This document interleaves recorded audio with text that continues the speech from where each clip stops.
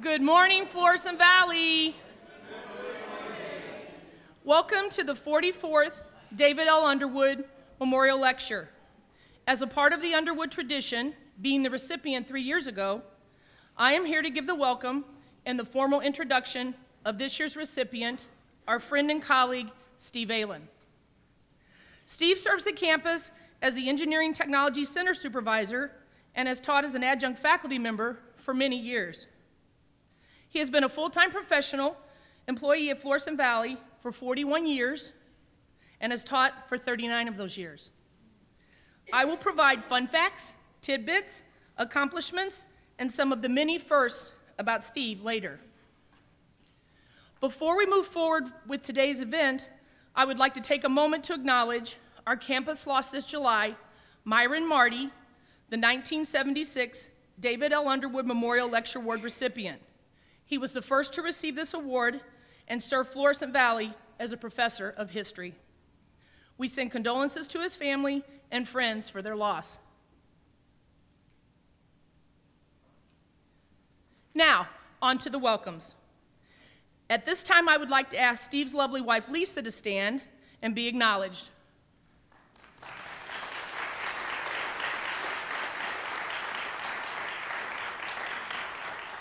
It is wonderful she is here to enjoy and be a part of the special day for their family. I also believe their two dogs, Sheba and Scarlett, are home giving high-five paws to each other to celebrate as well.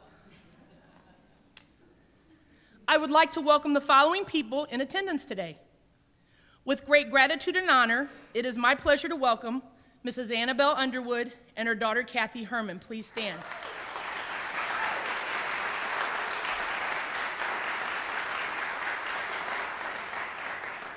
They have supported our campus community throughout the years and helped to keep David's legacy alive. They have attended the announcement event in the spring of each year at the David L. Underwood Library and have attended 42 of the 44 Underwood lectures in the fall. Amazing. Thank you for your continued support. Next, I would like to welcome our campus administration, Elizabeth, Jan, Steve, and Deborah, our Florissant Valley campus faculty and staff, as well as district administration, other campus faculty and staff, and Board of Trustee members in attendance. A special shout out and welcome goes to the previous Underwood recipients in the audience. Please stand to be acknowledged.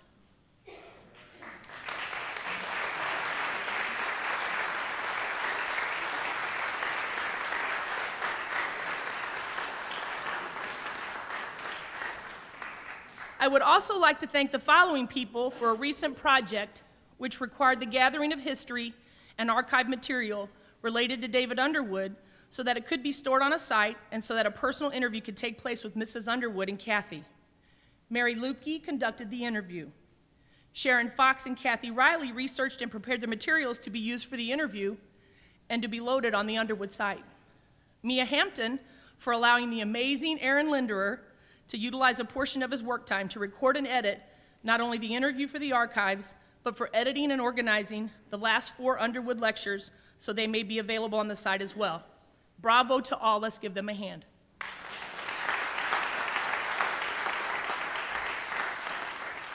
Now, about the award and David. David L. Underwood joined the Florissant Valley faculty in 1963. He served as the chair of the Humanities Communications Division, then later served as Associate Dean of Instruction. He served as the dean until his untimely death in 1975. The background of the award. David L. Underwood was known for his love of education. He was deeply concerned with the welfare of students and staff alike. His dedication went beyond office hours, and he tirelessly gave of his time and talents to further the educational mission at Florissant Valley. Recipients of the Underwood Memorial Lecture Award demonstrate that same dedication and commitment. Chosen by a committee of peers, recipients exhibit excellence in instruction and a genuine humanistic concern for students, faculty, staff, and all in education. The criteria for the award. The award recipient must be currently employed at Florissant Valley. The award recipient must have a strong record of achievement of excellence in instruction or instructional-related activities. The award recipient must have a record of evidence that shows a genuine contribution to the field of education and a humanistic concern for faculty, students, and all persons in education. The award recipient must have contributions clearly beyond what would normally be expected, and these contributions must be demonstrated over an extended period of time. The award recipient must have satisfied these criteria during his or her tenure at Florissant Valley, and the recipient is selected on the basis of a consensus of the committee members. A new addition, which has become part of a tradition since the amazing Dr. Paul Higdon became a part of our family, is that he selects, prepares, and performs music unique to the recipient each year. This year's selections are 3 of the dances from 12 Spanish dances by Enrique Granados. Please welcome Paul to the stage.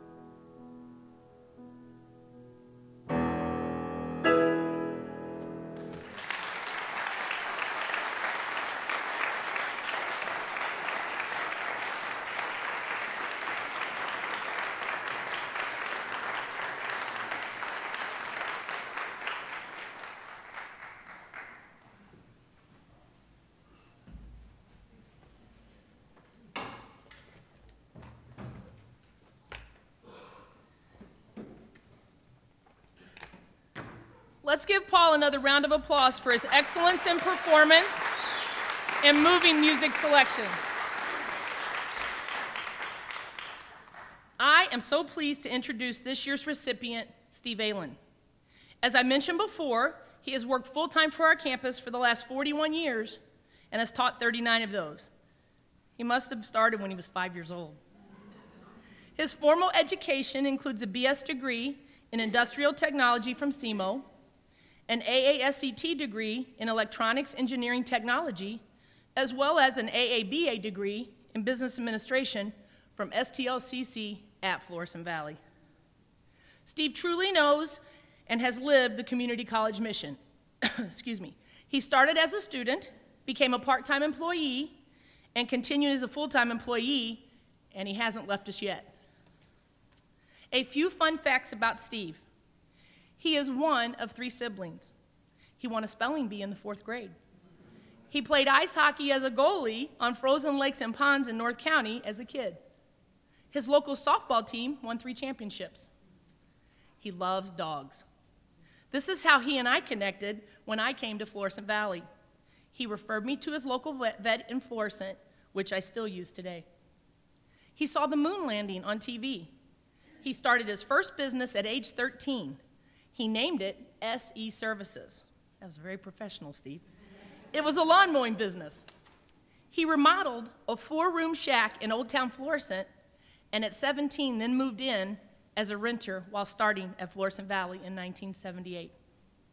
He is an avid off-road motorcycle, Jeep, and ATV rider, and he has ridden over 2,000 miles in Colorado.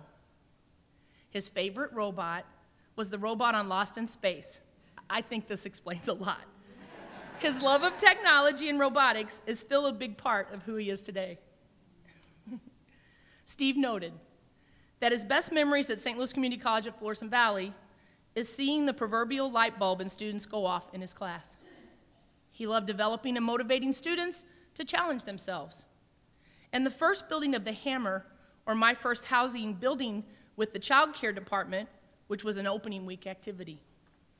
Lastly, but most importantly, Steve started dating his wife in 1977, and they've been together ever since. Next, I would like to list a few professional accomplishments and firsts about Steve. There's a long list.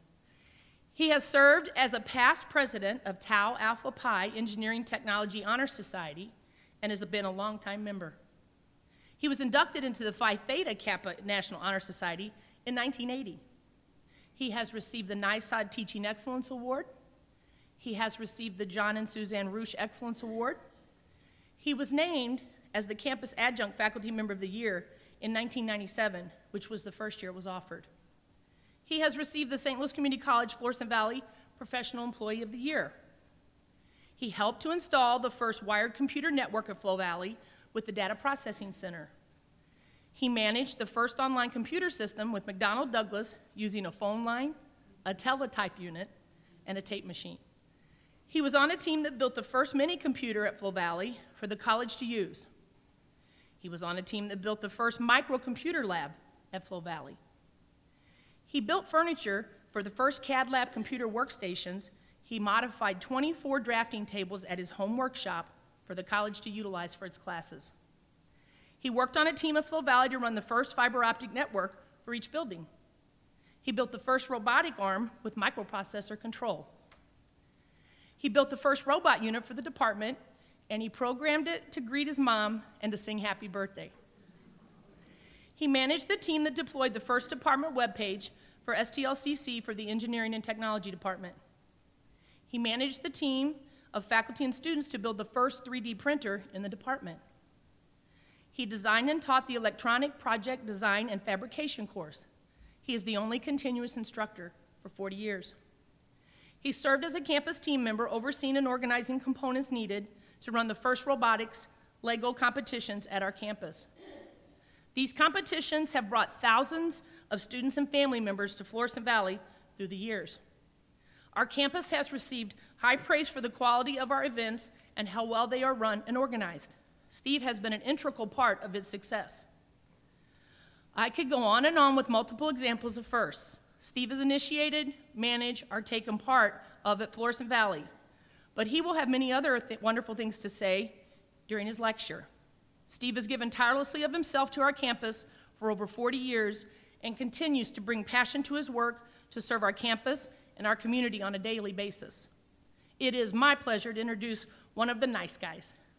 Please welcome Steve Ehlen, our 44th David L. Underwood Memorial Lecture recipient, to the stage.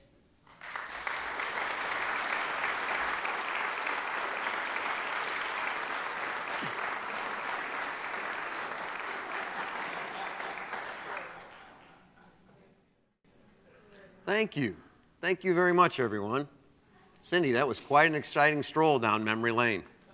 Thank you also for taking time out of your busy retirement schedule to come back to honor the tradition of the Underwood presentation. As you've indicated, I've been involved in a wide variety of roles here, and I've been happy to wear many different hats. When I was asked to provide an overview of my time here at the college so far, it brought back a lot of great memories, especially of all the great people I've gotten to work with. Paul, I would also like to thank you for the musical introduction. Your keys spoke volumes about me I never realized. The way you become one with the notes on the page and the piano is truly wonderful. Good morning, everyone. Good morning.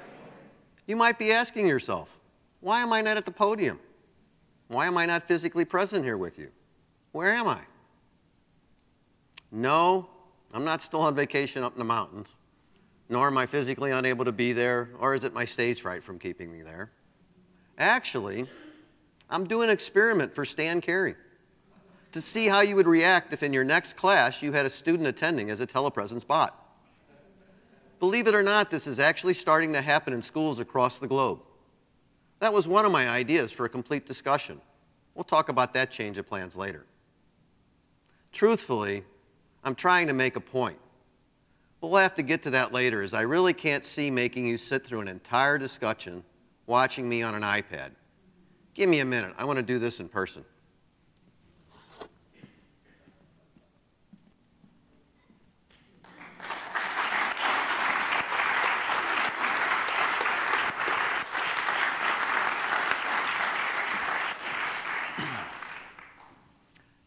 Thank you. Thank you very much. Okay, let's try this again. I'll get back to my intro later. Again, good morning. First of all, I'd like to thank you all for attending today. I know that we all have busy schedules this time of year, which can make it difficult to get away, so I truly appreciate you being here today. I myself have always enjoyed the Underwood presentations over the 40 years I've been working at this great institution. I've been in attendance in all but a couple during the early years. But I never thought for a moment that it might be me up here at any point in my career at Florissant Valley. Again, I thank you, Cindy, for that wonderful introduction. I'm really going to miss your presence on college, your presence on campus, and your contributions to the college. Paul, thank you for our comforting musical introduction. I enjoyed the selections and opportunity to try to relax before having to try and attempt my telepresence debut. Next, I would like to thank the search committee and all the others involved in making the decision to place such an honor on me. It's very rewarding to find out you've been nominated by your peers in recognition of your work, especially your teamwork. I would also like to thank Mrs. Underwood and her daughter Kathy for being here today. I wish I could say I've been here long enough to have known David personally, but after attending nearly 40 of the opening ceremonies and watching the presentations in his honor, I do feel I understand the passion and love he had for his work on this campus. Your presence here has become so much a part of the tradition here. The time the three of us have gotten to spend chatting at the various Underwood activities has been very uplifting. To see your pride in David's contributions to the college, your pride in the honor, your pride in the award in his honor, and the excitement you show meeting the recipients is a special reward in itself. You have some great memories of the previous recipients' discussions. It's so wonderful that you sat down with Mary Lupke to record your thoughts on his legacy, the award, and the recipients. I know I'm going to watch that video with much pride and be a part of that team. I would also like to thank those in the leadership team and any individuals from our other campuses and past Underwood awardees that are here today. Your attendance adds so much to the great community spirit we have at the college. Finally, as we all know, working multiple jobs requiring 10 to 12-hour days and many weekends really takes a lot of support on the home front. Thanks to my wife's understanding and support for my love of this job, I've been able to spend years working long hours doing a job I truly enjoy. Thank you very much, Lisa, for all you do. Finally, I couldn't be doing this, I guess the second finally, sorry about that, this right now without all the help and support from the behind-the-scenes Underwood team. Marie, T, Aaron, and Paul from the radio station, Cindy, Shatana, and a shout out also goes to Kathy and Sharon and Jennifer and Karen. I also want to thank our newest ETC member, Ryan Fisher, who is actually the guy driving the telebot since it's impossible to see the controls with the camera up against your face. The theater wanted my whole face on there and you can't see anything. Ryan's also the individual that laser engraved and installed the ID tags on the memento you will receive at the end of my talk. Again, on the subject of teams, which you may have figured out by now will be part of my presentation, in many ways I feel this recognition should be shared with all of the individuals on the teams I've worked with over the years. Without the support of other individuals on this campus, we all know I would never be able to support the college and the students at the level I have been by myself. Thank you all for letting me join your team. One of the traditions of the Underwood Lecture that I've always enjoyed is hearing the stories about the fears that go into the recipients once they realize that part of the honor of the recognition, and I do mean honor, is you get to prepare the Underwood presentation to start off the semester in the fall. The stories about stressed summer vacations over what to talk about and then all the preparation work that ate up all your summer free time were almost always a part of the morning discussion that everyone enjoyed. It seemed to bond everybody together right away, which is always a great way to start off the semester. I hope you too get some enjoyment out of my pain. I hope I'll get a laugh myself after I watch this later, as right now, I'm not yet into the this is fun feeling I typically get when I'm in the audience. Once I found out I was the 44th recipient of this prestigious award, I admit I was really concerned with the fact that I had to prepare a presentation that I would have to give to all my colleagues. I immediately started asking those I could. Remember, you have to keep it a secret. Only 5 or 6 people on the planet know at this point. What are the guidelines of the memorial lecture? I was told not to worry. There aren't any. Those of you know me know my mind went into overdrive and mega list mode. I immediately started listing tasks on my 3x5 cards that I always carry and recording notes on my phone. I developed a mind map to keep track of all the thoughts that quickly got out of hand. That night, I only shared the news with my wife as Cindy was adamant that no one else find out before the reveal ceremony. Having just lost my dad the year before, I'll admit I was somewhat bummed out that I could not share it with him, as I know he would have been proud. For the next couple weeks before the reveal, from time to time, I would stop by Cindy's office and talk about the Underwood. I figured this was safe because I often stop by to see Cindy about different projects we were working on. Over the years, we've worked on numerous projects together, such as United Way, the Wellness Committee, the Walking Challenge. She's helped with the first robotics, the fitness center, and oh yeah, we also exchange a lot of dog stories as we both truly enjoy our pet companions. Just last Christmas, Sheba, our rescued Siberian Husky, got a sister named Scarlett, who loves to bring you more than one toy. On my first visit, I asked what other obligations I would have fulfilling the recognition in addition to the memorial lecture in the fall. Cindy explained I would be meeting with the 3 past recipients before the reveal in the library, and that's when I could find out some more answers. Turns out Cindy, Jan, and Carol took me to lunch at the Ferguson Brewery, which is my old buddy Joe Lannero's place. He's done a lot for Ferguson. At lunch, I found out some of the obligations, such as keeping it a secret, keeping it a secret, keeping it a secret, and that I should plan on giving a few notes of acceptance at the reveal. I was also told I would be attending a get-together with past Underwood recipients on campus in May, which thank you all for coming. possibly marching at graduation and meeting with the governor for another award at MCCA next year. When I asked about the guidelines for the talk in the fall, I was again told it could be about anything I wanted. But I probably should avoid politics. Each time I stopped by, I had more questions that Cindy would happily answer to the best of her ability. On one visit, Cindy asked, "Are you still planning on going on vacation in the mountains?"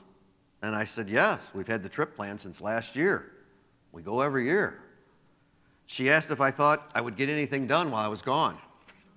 I told her you never know, but internally I knew it would all be about off-roading in the mountains. She then said, "Be careful and don't crash. It's important. It's important that you show up for the presentation." I told her I would be careful, as I'd hate not to be able to be there because I died on the trails. I mean, you hear those stories, but... And she said so matter-of-factly, "That would be okay. They'd understand if that's why you didn't show up." After the reveal in the library, I started asking previous Underwood recipients what they thought the guidelines were. And again, I was told it can be about anything, by everyone I spoke to. And they all repeated, "Don't worry, I know you'll figure out something." Several used almost the exact same words. It's your chance to let people get to know you, to learn what drives you, what else you like to do besides your work here at the college. Several others said it's your chance to teach the audience about your favorite hobby or any topic you want. More than one person said it could be about your family, how you met your wife, or your summer vacation. So that's when I decided to go ahead with our planned trip to the mountains this summer and not cancel it. It was one of my very first thoughts.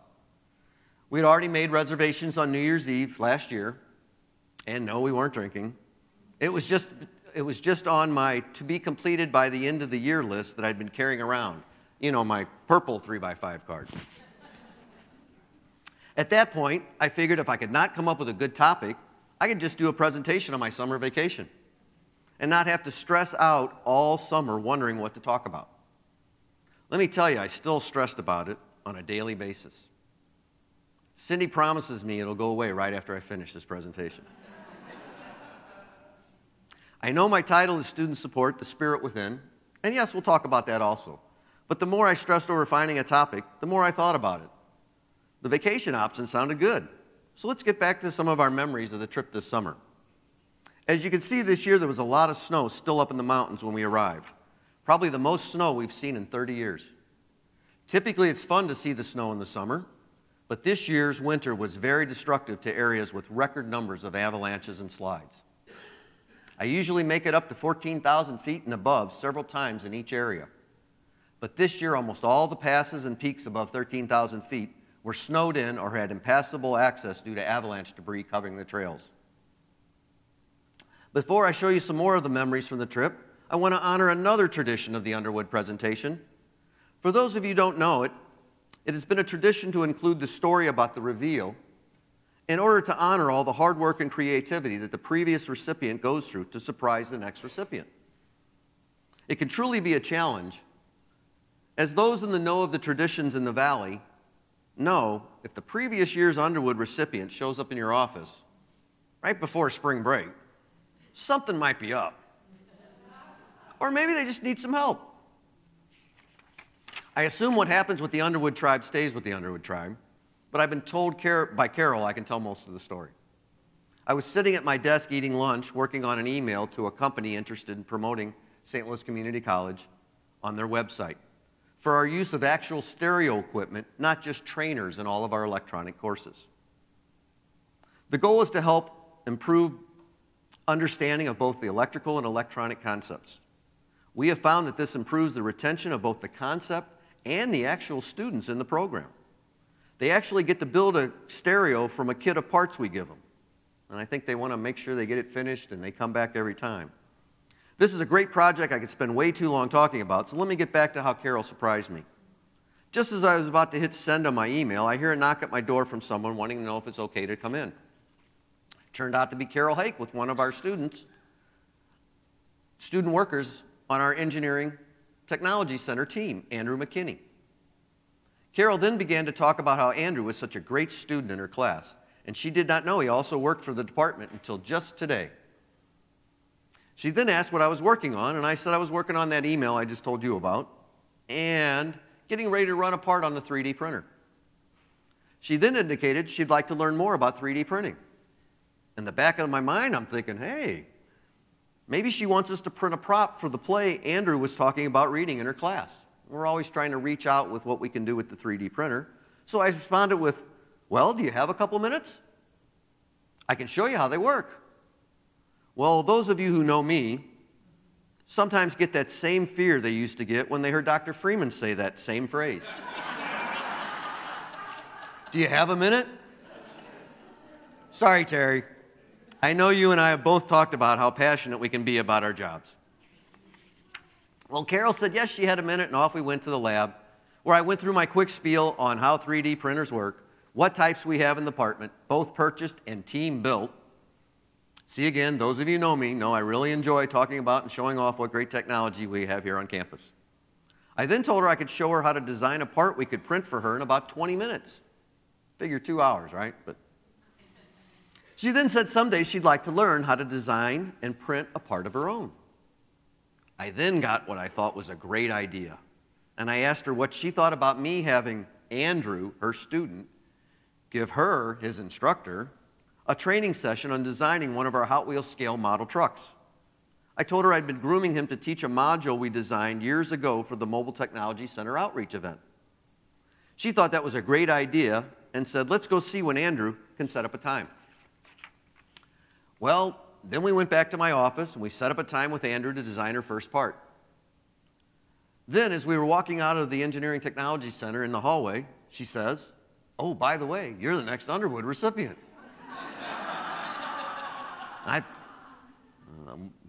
Well, to say the least, I was shocked. As this is an honor I thought I would never be considered for. She may call my reaction something a little stronger, but again, what happens with the Underwood tribe stays with the Underwood tribe is what I hope happens.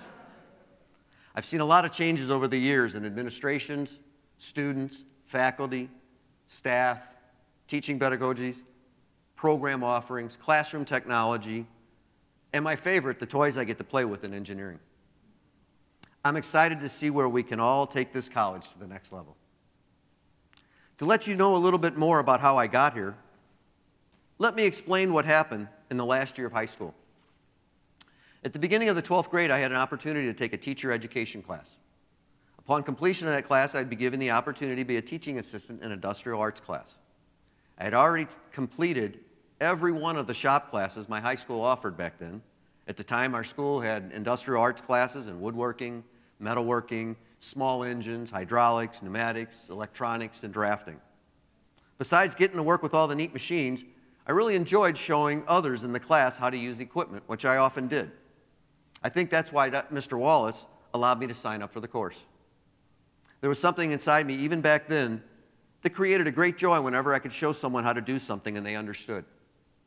You could always tell when someone appreciated learning a new machine or a procedure, especially if it was something they were finding difficult to understand. I was already showing my friends how to solder wires as many of us were souping up our car stereos with those new coaxial and triaxial speakers. And the last thing you wanted was for a speaker to quit playing while you were out on a date because you duct taped or liquid nailed your wires together instead of soldering. And believe me, a lot of guys were trying to do that. So it seemed natural to take the teacher education course so I could get a grade showing my fellow classmates how to use the saws, lathes, and sanders in the wood shop. After that experience, I began to wonder if I wanted to work in education, which was a change from my earlier thoughts of working in remodeling. For the last 2 years of high school, I was working summers and part-time after school for a friend's dad's kitchen remodeling company and a van customizing company called the Van Attic. Luckily, my older friend had a license and a car, so I could ride to work with him. I thought it was so cool to get paid to go into somebody's house and tear out and essentially destroy their kitchen on Monday. And by Friday, they had the kitchen of their dreams. Same with the van shop. We'd take a stock van from the dealer, sand the paint dull, put a mural on it, and turn it into a 70s pad on wheels with on the inside with a bed, bar, lots of lights and switches, knobs and dials, and a custom stereo in about a week. So the owner could take it to a show on the weekend and win a prize, which they often did. When it came time at home to talk about going to college, I can remember telling my dad how much I enjoyed the kitchen remodeling and van remodeling work, and thought that one of those jobs might be a future career. These were both careers in which you could work as a team and where you could teach each other new skills without being an actual teacher, and you didn't really have to go to college. He reminded me at how backbreaking the remodeling work was and how difficult it was dealing with angry customers with problems outside of your control, such as their appliances didn't arrive on time. He also reminded me that the previous summer by 9 a.m., I'd often smashed my thumb with a hammer while trying to drive in a nail and still had to work till 6 or 7 that night with a sore, bloody thumb. Back then, we didn't have cordless drills or cordless hammers as we do now. Everything was done by hand. He told me I needed to factor in what any line of work does to one's body. He pointed out how beat up the guys were that I was working with in their 40s, no matter how skilled they were. He also thought that van remodeling would go out of popularity, that it was just a fad, even though at the time, custom vans were the major rage. The minivan and SUV had not even gone into production yet. Does anybody remember Bellman vans? Well, as usual, Dad had a better vision than I did. I don't know if anybody's still remodeling vans anymore, although I've done a lot of kitchens on the side. Anyway, Dad also knew my curiosity with stereos and hot rodding them, as he used to call it, and thought I should think about going to college to study electronics. At the time, I had a Sansui quadraphonic stereo unit that I'd already modified so that it could play through 6 speakers instead of 4. While also attending Parks College in the early 70s, my dad had taken classes in the Army barracks that the college had started with, and he really liked the place. He suggested I go up to Florissant Valley to check things out. That's when I met Mr. Tom Bingham in the Engineering Technology Department. After a tour of the electronics lab, the radio station, and the machine shop, I thought, hey, this place is pretty cool. I think I'll sign up for classes. I figured I could learn more about electronics and apply it to stereo modifications. Remember, this was before the PC or the interweb was in existence. So if you wanted to learn more things, it was either on-the-job training, if you could find it, books, or go to school. So I thought I might even find a job that would fill that passion for sharing what I know with others. And besides, jobs in this career weren't typically known as backbreaking. So that's what brought me here to Florissant Valley in 1977, and I've been here ever since. I can still remember waiting in line 3 hours to register on Friday before the classes started. At that time, it was done with computer punch cards. During my first semester, I immediately began teaming up with other students in the lab as we had to work in groups, partly because we did not have enough equipment for every student to have his or her own station, and partly to teach us to work in teams. For some reason, I found using the test equipment easy to understand, and I began staying after lab to show my fellow students how to operate the meters that were very confusing to some. Remember, these were analog meters, lots of dials, ranges, and knobs and functions. I was already networking with fellow students because I had just spent, I think it was like $55.27 for a Texas Instrument SR51-2 calculator. It had 96 functions. That was more money than my first mowing machine and my first bicycle that I actually bought myself. I could only figure out about 10 of the functions at this point. I knew the usual, please excuse my dear Aunt Sally stuff. But the trig and other stuff was way over my head. So I was hoping to find a classmate who knew how to work my calculator. Actually, thanks to John Matejzik and Bob Lindbergh, both math teachers, I was able to figure it out. Funny how knowing how the math works makes it easy to figure out the calculator magic. After helping out in the lab as a volunteer for about 2 months, the senior technician, Andy Edmondson, offered me a job as a student worker. My starting salary was $1.75 an hour. And my duties were to set out and pick up all the lab test equipment and all the parts and pieces. The very next summer, my boss finally got his long-awaited call that he was accepted to work at the post office. This was what he thought was going to be his dream job. For the next 6 months, I was the only student worker in the lab. Tom Bingham and Paul Wilson, both founding members of the Engineering Technology Department's electrical area, and I filled in for the missing engineering technician, keeping the lab set up and the equipment in good repair. In the fall of that same year, I was selected as a successful candidate for the engineering tech position. After interviewing with at least a dozen individuals on one of those on-campus interviews, you remember those types of interviews in a long room, sitting in it of a long table, with a large group of people from all different aspects of the campus. Very different from my interviews at McDonnell Douglas or Western Electric, both where there was groups of 2 or 3 individuals. Both jobs I later received offers from, but I decided to stay with the college. I actually got hired before I completed my degree, although I did have to agree to complete and pay for the rest of my classes. Tuition reimbursement for employees was not yet one of our benefits. Since then, I've been able to help a variety of teams achieve a multitude of accomplishments here at Florissant Valley. I really feel blessed that I've had the opportunity to work with so many great team members on this campus in my 40-plus years and experience so many firsts in the Valley. As Cindy noted, there are several firsts I'm proud of and I'd like to share. As I just mentioned, I was offered my first full-time job at the college as an engineering technician by Dr. Bill Schallert, Vince Cavanaugh, and Ken Smith in 1978.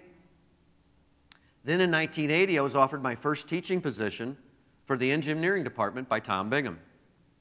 In 1982, I was offered my first teaching job for continuing education by Don Tanner. In the mid-80s, I was on the team to build our first CAD lab, and soon after, I was hired as the CAD system manager by Ben Hall. Shortly after that, the department established the Technology Learning Center that consisted of an 8-station CAD lab, a 10-station TRS-80 lab, and a 10-station Apple II lab. Can't find any old pictures of it. I was then hired to be supervisor of the Technology Learning Center.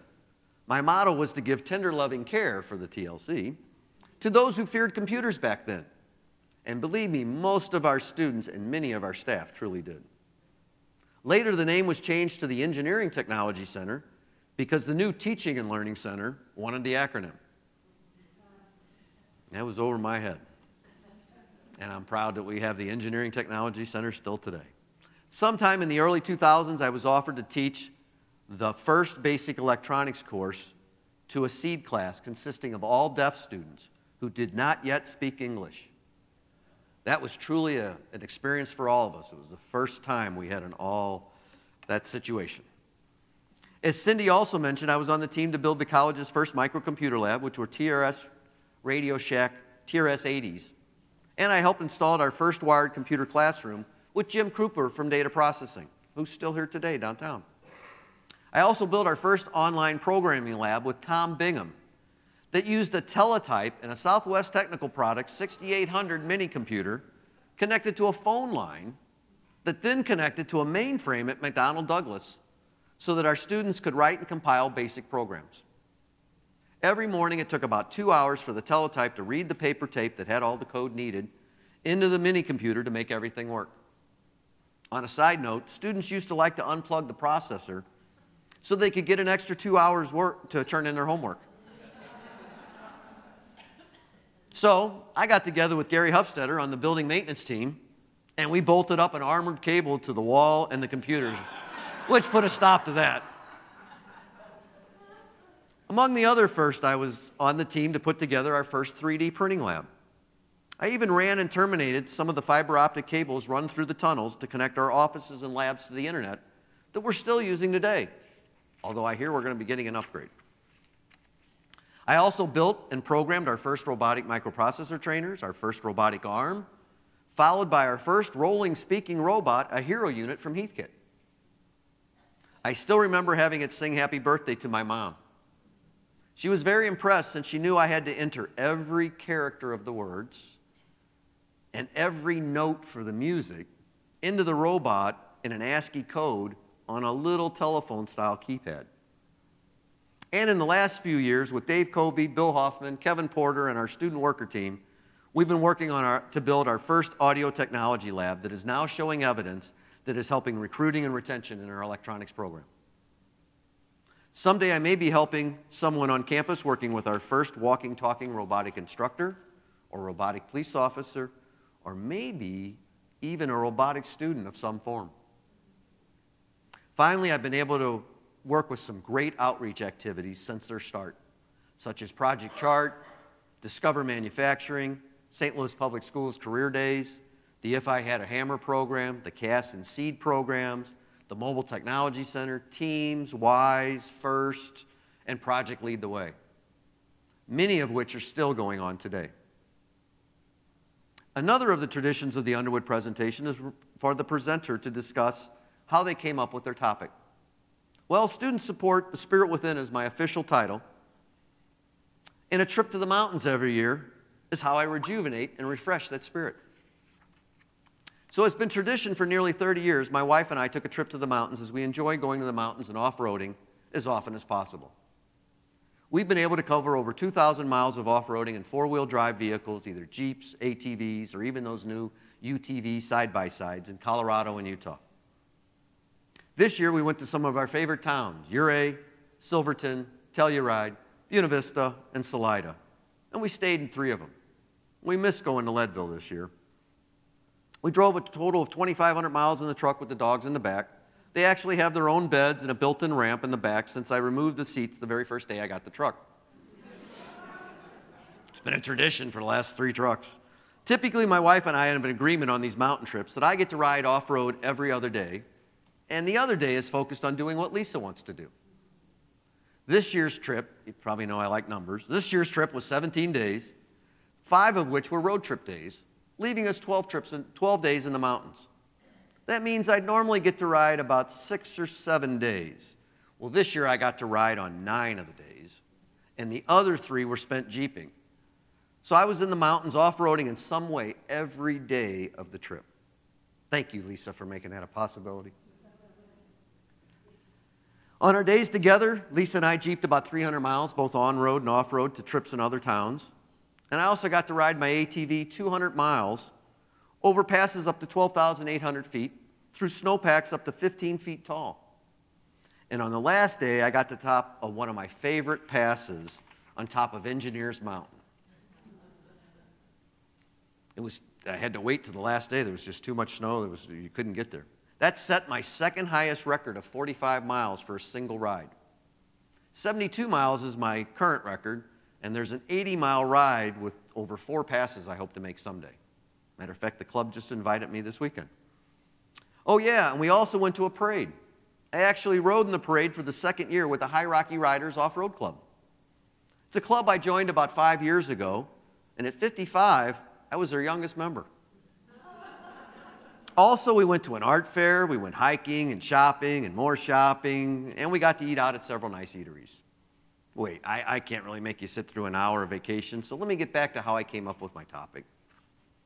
Since I'm not well versed in speaking to a large theater of my peers, nor have much experience putting together a theatrical production, I thought I could put on a demo or create a lecture on some aspect of robotics or 3D printing. As I noted before, I enjoy showing people how things work and talking about procedures. I feel I'm fairly well skilled in creating lectures for the classroom, but creating a memorial lecture for my peers was something completely different in my mind. I first wanted to focus on robots in society, specifically in the domestic market, not about manufacturing. We're on the verge of a new wave of technology in which we'll soon have all sorts of roboticized assistance devices all over our living quarters, just like they did in Lost in Space. Does anybody have a Roomba?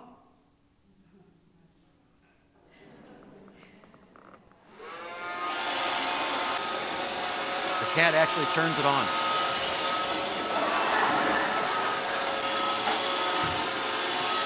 Move! Get out the way! Move! I also had dreams of getting a couple of life-size robots on campus, but that was a failed plan. Honda's got a $250,000 unit that's very realistic, very, very capable. And when I called, they thought it was a great idea for the talk, but they weren't going to loan me their toy. Then I thought, no, I should focus on robots in college or in education, specifically in community colleges. After quite a bit of research, I found the topic limited and not really what I dreamed of. I found lots of plans about using telepresence robots in classrooms, and in some cases, colleges are actually using them. I do think we'll see them on our campus in the very near future. If you Google telepresence robots, there's 30 of them on the market now. People are using them for all kinds of things. I also found out several colleges were using robotic transports to deliver food to dorms and other areas. That's becoming very popular. And more outside the US, there are robots used for police duties. What I didn't find were any robots acting as teachers in college-level classrooms yet, They're working on it, but we humans should be safe for a little while longer. I don't know if you heard the Chancellor, there's a website you can go at, will my job be replaced by a robot.com, and we're looking pretty good still. There's lots of little humanoid-style robots acting as teaching assistants for motivating and teaching younger kids one-on-one. There's a fantastic market of those.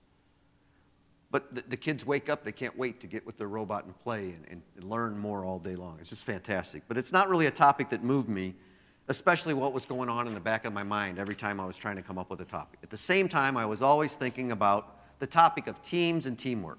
It seemed no matter how hard I tried to come up with a robotics topic, the thoughts of teamwork, team spirit, and teams kept coming to mind. I learned early on when I was working for the van remodeling shop and the kitchen remodeling company that teamwork and team spirit was so inspirational for myself.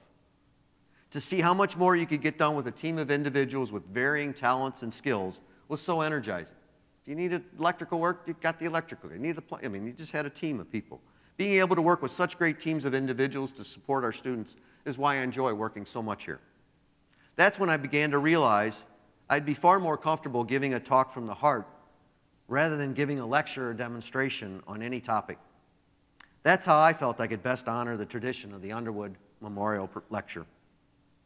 Rather than focusing on all the great aspects of teamwork, I really wanted to talk about all the great teams we have here at Florissant Valley. Every one of them so connected to student support in so many ways. I think we've all heard the phrase, together everyone achieves more, related to teams and teamwork. And while I agree, I also think team spirit is a very powerful part of team dynamics. To further focus, I think our own internal spirit has much to do with our attitude towards helping others. I think one of the things that helps make our teams work so effectively is what I call the spirit within its members.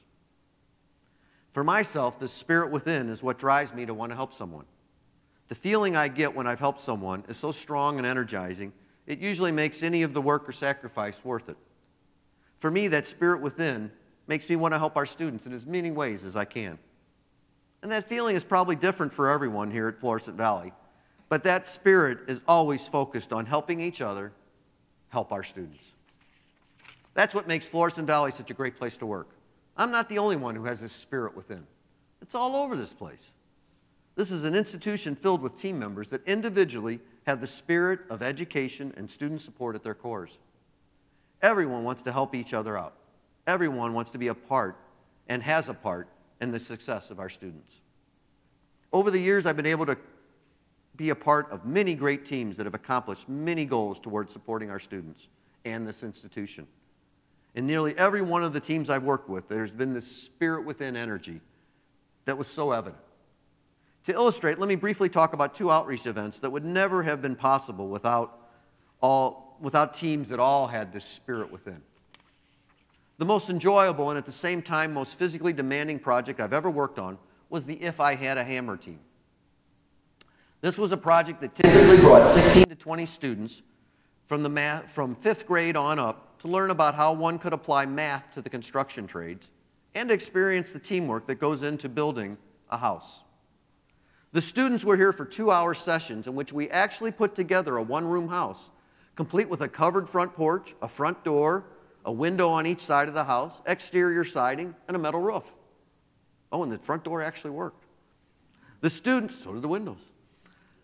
We actually even used it in the rain. Anyway, the students learn about safety, listening skills, how to use power tools and fasteners, how to use math to make sure the foundation was square, to figure out the spacing for the fasteners, to calculate the materials needed to find the center of anything. We had all kinds of hands-on math learning in the program. All the while, we were actually pitching the idea there are more than 20 building trades that work together to build a house, and none of them really require a college degree. Kind of just like our STL Works program that we kicked off last week downtown. It was tough work moving all the heavy lumber and parts of the house around. We built the house in sections that we made ourselves. I actually went out, ordered all the lumber, got some tools. We built everything from scratch. And that was after using a loaner kit for a year, and then they wanted $50,000 to borrow it for the next year. Anyway. Everything was kind of prefabbed units. The walls were already prefabbed out and just studs. They were 8 foot long by 8 foot tall. The siding was plywood covered by cedar lap siding, so quite heavy. We had real trusses, we had real end gables with siding on them, metal roofing, functional roofs. Our functional roof, it was 2 pieces, and even 2 porch posts. Every day we had to get all the units pre-staged before each build session. And then for 2 hours we directed the students to put it all together while making sure the students always had their safety glasses on. They weren't playing around with the power tools. I think we got a kid drilling another kid in the arm somewhere in here. Or the ladders, or the pieces of the house. It was really stressful sometimes.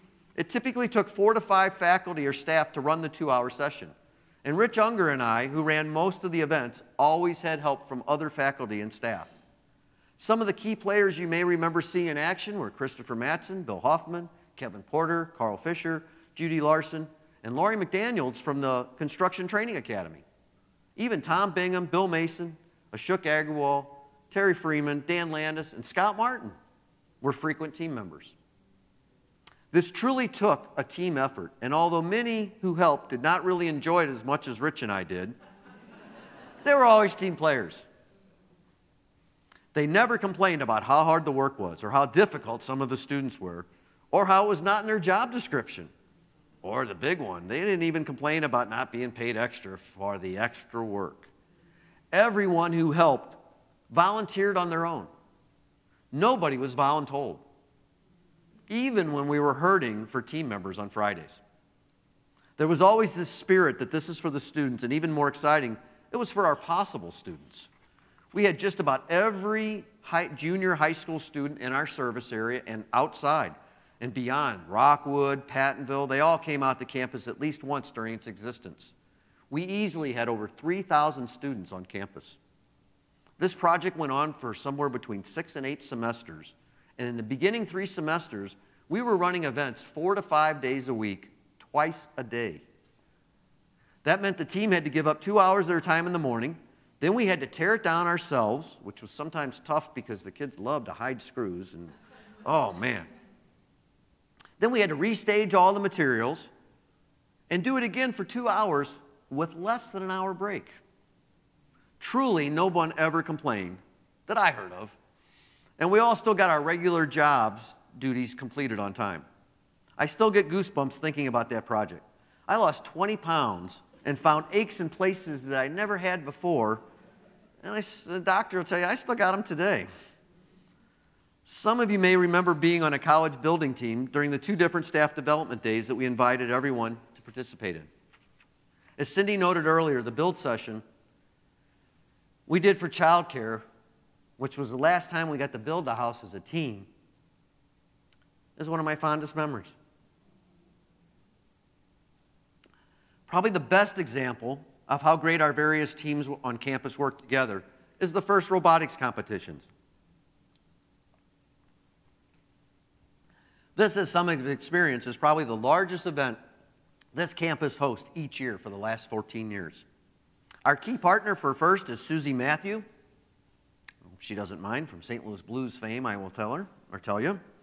And our campus leader for first robotics activities on this campus is Tom McGovern. And without this support, this event would never be possible.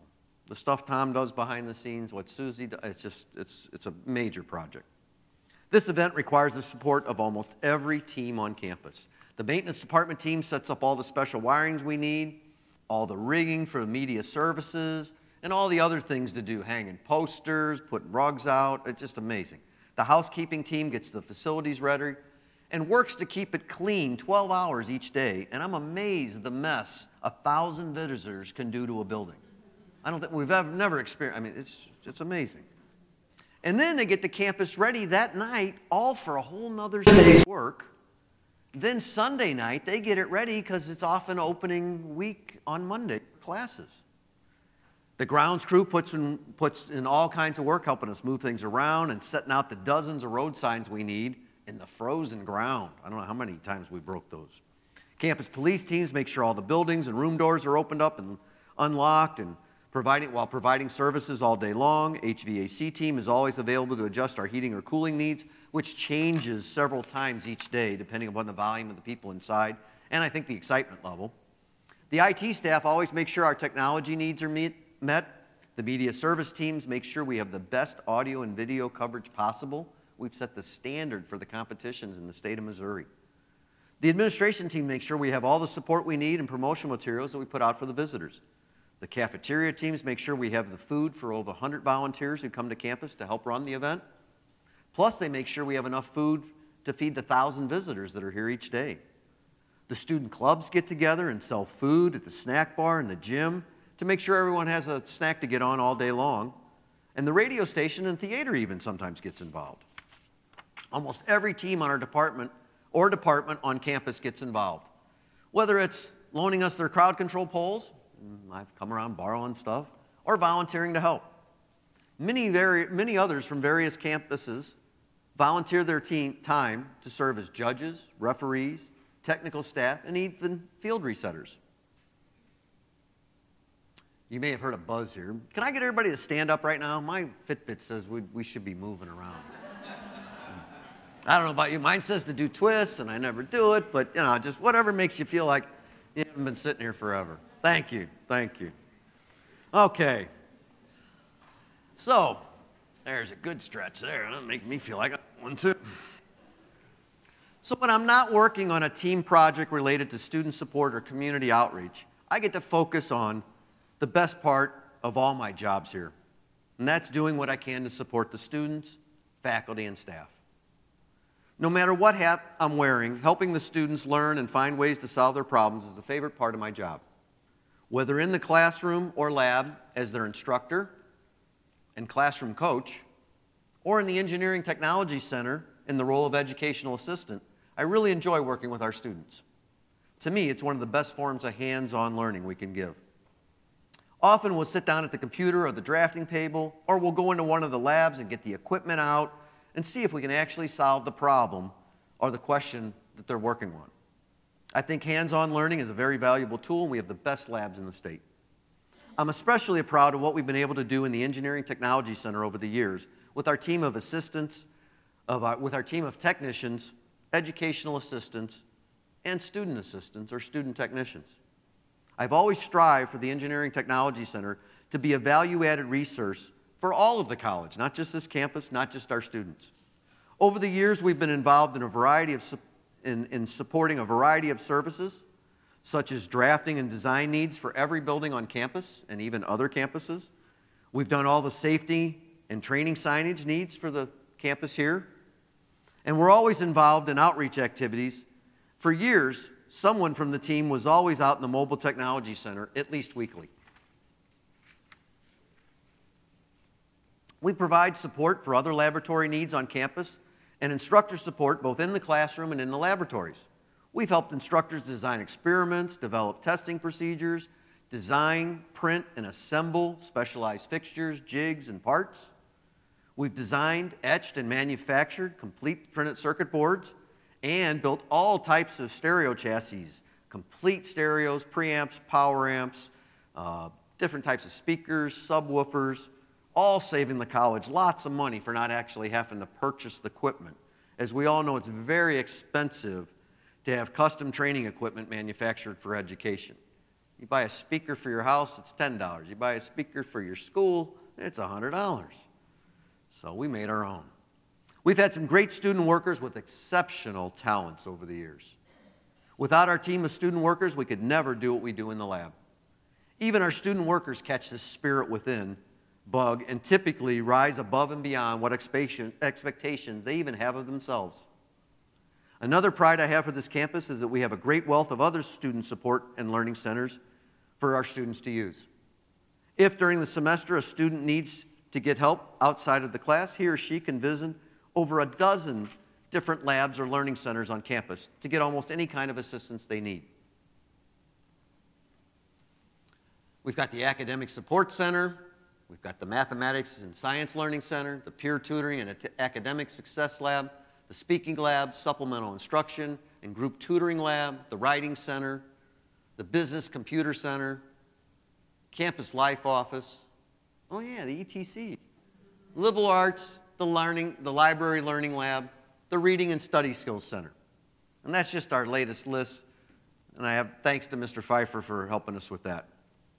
And if any students need any help with their personal computing needs, the About Club, a student club, the About Club is there ready to help them in the business building. Besides all of our great labs and learning centers, students have the support of the Advising Center team, all of the teams in the admission area, the Assessment Center, now known as the Testing Center, the bookstore, the Career Development team, the Cashier's Office, Counseling, Child Development Learning Center, Campus Police, the Honors Program team, the Emerson STEM Academy, the library, TRIO, the radio station, and the theater. Again, you can find the spirit of support everyone. We can't forget about all the other great teams we have to support all the other aspects of what goes into this great institution. None of us would be able to do anything without our college's campus leadership teams and all of our committees and project groups. In addition, we can't forget all of the departments and division offices teams. They are key resources for all of us. And none of us would be able to get paid without or buy anything without the business and services team. We couldn't get our books and supplies to our students without the bookstore team. The library team, without them, we wouldn't have access to so many valuable resources. Without our IT team, we couldn't use our computers, our phones, or the pole vault classrooms, which are really pretty neat now. Without the power plant team, we'd never get the room temperatures right, which we all know is a struggle due to the age of our HVAC system, not our team. Without shipping and receiving team, which is sometimes just one guy, Bob, we couldn't get any of our supplies or get anything moved around. And I think I've already noted what great teams we have in housekeeping, grounds, and the maintenance department. Finally, all of our students have the support from a great team of faculty members, both full-time and adjunct, who all have the spirit. Without the ability for our students to have these great instructors, we would not be able to continue to support the mission of the college to expand minds and change lives. And I know I've probably missed a team or two or three, and I apologize. But I hope you can see from my examples, our students have available to them every resource they need. And thanks to all of our great team members who all have that spirit within, they can get any type of help they need to be successful. My second favorite most part of the job is to share what used to be known as the best kept secret in North County, which is our campus. But now the word's out, and especially anything to do with our educational opportunities within our one college system. It is so uplifting to show off what fantastic facilities and labs we have here at this campus. I'm always looking for ways to get the word out. As I mentioned before, I get a great feeling inside that fuels that spirit within when I'm helping someone. I'm not looking for a thank you or anything in return. It's more like I'm trying to feed that spirit in me. It's something that just needs to be fed. When I see they understand or they get the help they needed, I know I've done a good job. But I do have to admit, when I get an unexpected special thank you, such as this recognition, it gives you a real boost to the spirit. Right around the time I found out about receiving the Underwood Award, I was working with some prospective students and their parents who were actually getting the runaround at other institutions in this area that I won't mention. One day while at the fitness center, a fellow coworker asked me if I would talk to a relative's family about a career path for their son. Talk about excited. Right away I said, sure, how about this Friday? And those of you who know me, I'm not often here on Fridays. Well, after meeting first with the son for about 3 hours, just 3.5 hours with just the son only, I asked, I said, can I just meet with the son? We know how the helicopter parents can be sometimes. And we had a great meeting. Then a second meeting with the parents was wonderful. We spent 2 hours together. And then a third meeting with the second son and the whole family again all day at our preview day last spring. I received this thread of thank you emails that I'd like to share with you in hopes that you too get that special feeling inside. Here's the first email I received after meeting with the family's son. Note the names have been changed to respect the privacy. My name is Sue Smith, and my husband Sam and I wanted to echo the sentiments of my cousin Keith. A big thank you for the grand tour of your department that you gave our son Joe a few weeks back. Joe was very interested in everything he saw. He was quite impressed with your knowledge and the wonderful facilities that are available to students in your department. We were wondering if you would have any time for a brief meeting and a tour this Friday afternoon so that we could see firsthand some of what Joe told us about. We think one of your programs could be a good fit for Joe and would like to discuss with you how to best transition him to your campus in the future. We would also like to discuss possible job opportunities for Joe upon completion of your program. And here's the email I got after our second meeting. Thanks again for the time you spent with us last Friday. Now my husband and I have a better understanding of the wonderful programs and facilities you have to offer at Florissant Valley. We can certainly see why Joe was so taken with it. Yes, we would like to attend your open house event this Saturday. I will also be bringing my younger son Johnny along, since he is currently a junior at Parkway Central High and is ready to start looking at colleges. You mentioned that we should meet with the department chair regarding Joe's situation. We are certainly interested in doing so. Please let me know what would be a good time for that. We do hope to see you again on Saturday and also hope to speak with an academic advisor to assist with planning Joe's next steps. Thanks again for the kindness you have extended to us, and we hope to see you again soon. So then I made sure that we had some people that they could talk to at the preview day, and thanks to all the teamwork we did. Thanks once again for the kindness you have extended while showing my boys around Florissant Valley on Saturday. As busy as you were, you made time to allow Johnny to create his 3D car. You even spent time working with him personally despite all the other tasks that were pulling at you on such a busy preview day. You have made both of my boys feel like VIPs, and we really appreciate it. We certainly enjoyed meeting Tom McGovern and had an informative chat with him about all of the exciting opportunities you offer at Florissant Valley. Joe has made an advising appointment on Wednesday, April 17th at 3 with Maurice Davis, as you suggested. I later find out that we've added another student to our team of students in the engineering technology department, signed up for 2 of Tom's classes this semester, and most likely we'll be adding 1 more soon. Although I feel I've always had a team spirit attitude, I remember when I was younger, I did not do a good job of showing it. I credit my good buddy Ken Smith, a supervisor of mine in the early 80s and a previous Underwood recipient, for changing my attitude from a, I don't know, maybe, I guess we could try, to sure, we could try anything to help, frame of mind for the rest of my life. Thank you, Ken.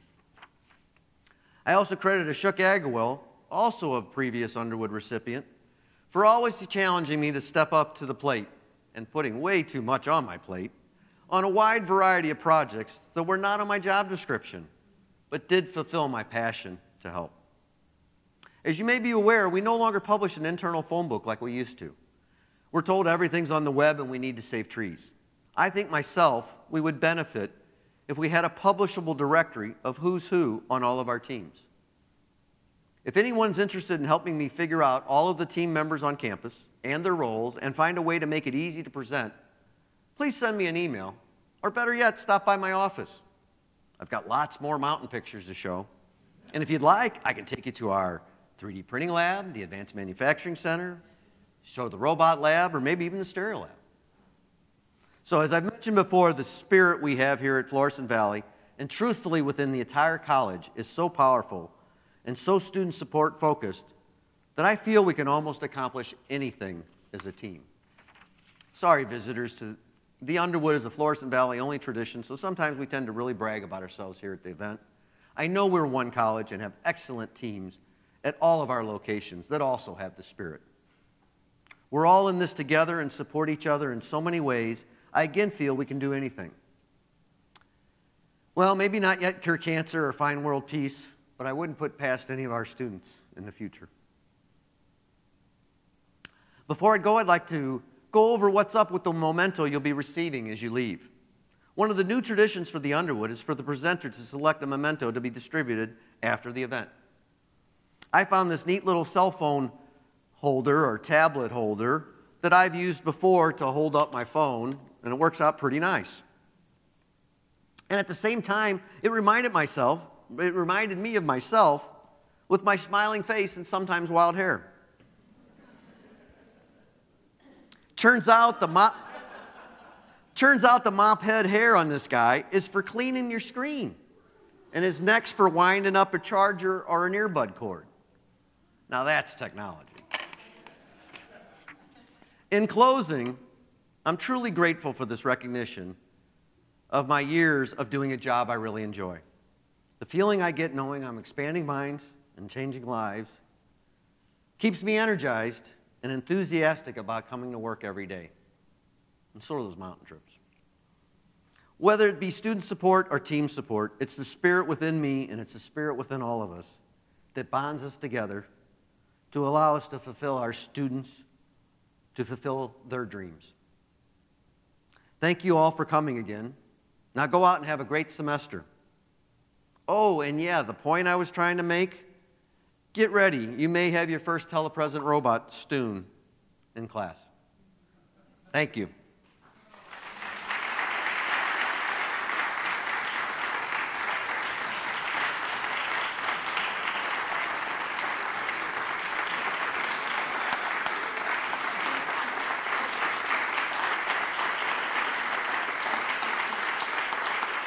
Thank you. Thank you, Ryan. Hopefully they'll be wearing an STLCC shirt. Thank you all very much.